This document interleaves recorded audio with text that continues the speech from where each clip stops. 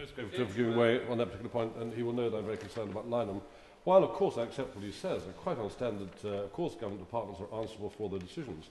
Does he not accept that those communities that live round bases at the moment have given their wholehearted support to the base, and therefore it's only reasonable that the Minister of Defence, not other government departments, the Minister of Defence should be ready to say what they believe the economic consequences of a base closure will be and what they will do to support the communities thereafter?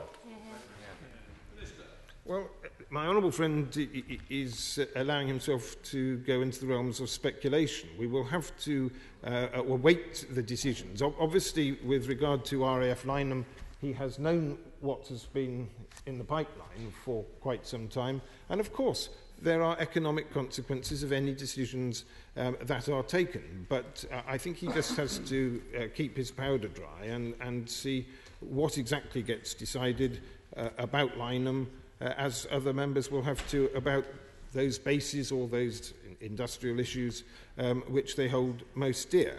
As I say...